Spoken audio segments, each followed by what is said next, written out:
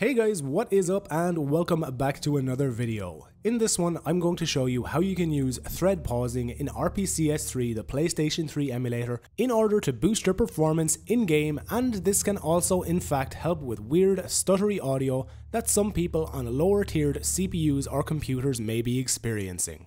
Now, before I actually load into game and show you exactly how to do this, I'm just going to first go over exactly what settings I use for Persona 5, since if I don't do that, you guys will all start asking me down in the comments anyway.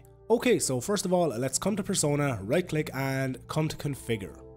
As you can see, the settings I am using are, I'm using a PPU decoder of LLVM recompiler. For SPU decoder, I'm using ASM JIT recompiler. For preferred SPU threads, I am using 2, since this is what makes the game run at the best performance on my specific computer. This will be different for you.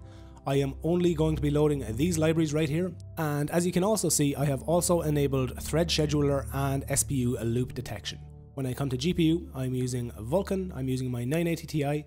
Every other setting is, as you can see, I'm using a 16x anisotropic filtering, and I'm also using a resolution scale of 150%, bringing me up to a resolution of 1920 by 1080. Moving across to all of my other settings tab, you can see that basically all of these are just completely set to default. I do not have any specialized debug settings turned on. I only have the settings I have already shown you in a CPU and GPU. So let's just save my settings and actually load into game. So here we are loaded into game, and as you can see in the top left hand corner of the RPCS3 window, I have already enabled the 60 FPS patch. Now if you weren't aware, recently there have been several improvements to this 60 FPS patch. I already did a video on it, and if you want to find out how exactly to use that 60 FPS patch, the newest version of it, I will link that video down below for you to check out. Now, as you can see, I'm basically getting locked to 60 FPS at all times in this little small save room area. What I want to do is actually come outside to an area where I'm not going to be locked to 60 FPS. So let's actually just come out into the underground prison, and we're going to take a look at performance out there. So as you can see in this small little cutscene between these armoured soldiers, we are in and around 39 to 42 or 43 FPS. What I want to do is actually get through this cutscene, and I want to actually see what my performance is like when I'm actually running around inside of the game world.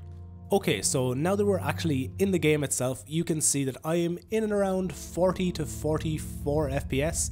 I'm just going to run around a little bit and see what my performance is like. So I get 60 when I'm over here, and when I look down this way, this is probably my worst performing area in this dungeon at least.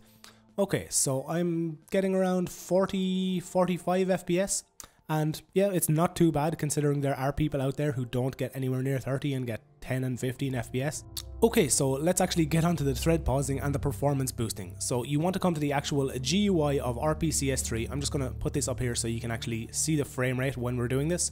You want to come to the View tab and you want to click Show Debugger. Now, when you click this Show Debugger, it'll bring up all of this nonsense. You can ignore most of it, but what we're looking for is this little drop-down menu right here. You are looking for your SPU threads. You should see you have 6 of them available regardless of what RPCS3 build you are using. So what we are going to be doing is we are going to be pausing a set amount of these SPU threads, and when we pause them, we should see a small little bump each one we pause in our frame rate. So what we want to do is actually come to our SPU thread, we want to actually select it, and as you can see, it is currently doing work. Now next, you want to come up to the top here and click pause. Now, when I click pause, it might actually freeze my game, so let's just click pause.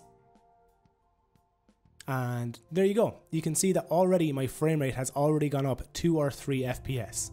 Now, if the game pauses, all you'll have to do is click run and just click pause again and click run and pause until it doesn't freeze, because it's just basically what happens. And this is exactly what you want to do as well if you have any weird audio. So let's come to our second SPU thread. Let's once again click pause. You see it froze my game. I'm going to click run again, run, pause, run, pause. Just stay doing this, and you can see here, now it's paused, and once again we got another performance boost. So we're now running between 46 and 48 instead of between 40 and 43 FPS. And this is exactly what you want to do with your SPU threads. All you want to do is you want to just pause between 1 and 3 of them, and you are going to see a significant performance boost. So let's come to our third SPU thread. Let's just select SPU thread 2, and we're going to be pausing this, You see it froze my game, run, pause, and there you go. You can see now we hit 50 FPS, so we are now running between 47 and 50 FPS, whereas before we paused any of our threads, we were getting between 40 and 43 FPS. Now, basically, if you pause over 3 SPU threads, you're actually going to start negatively affecting your performance in game, and if you actually pause all of your SPU threads, the game will just stop emulating because it will just think that you've stopped all of the, well, it won't think, it'll know you've paused all the SPU threads, so it won't actually be rendering the game at all. So you can see now that where previously we were dropping down to like 39 at the worst, we are now dropping down to like 46, 47, and it's a much better and much more playable experience. Now, this is exactly the same thing you want to do if you have any weird stutter or weird stuttery audio in any of your cutscenes or in game. You basically want to do exactly the same thing. You just want to pause your SPU threads. You just want to click run and pause and just do this until your sound actually completely synchronizes, and then you should absolutely be 100% ready to go, and your performance should be slightly improved also. You can also see here that when I pause a 4th SPU thread, my performance actually dropped straight down into the 30s, and when I re-enabled it, it jumped straight back up between 46, 47 and 50 FPS.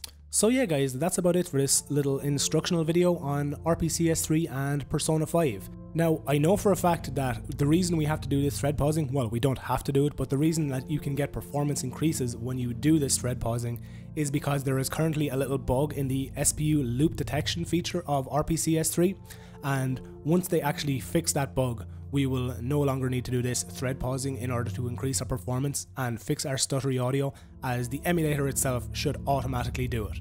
So hopefully once they fix that, we won't need to do this anymore, but until they do, you can use this little thread pausing trick to improve your performance.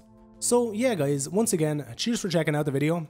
As always, remember to like it if you liked it, dislike it if you didn't. If you need any further help with any features of RPCS3 or any other emulators that I've covered on the channel, you can head on over to my Discord server. That will be linked down in the description. If you also want to help support the channel in any way, you can do so by heading on over to my Patreon and pledging to support the channel over there.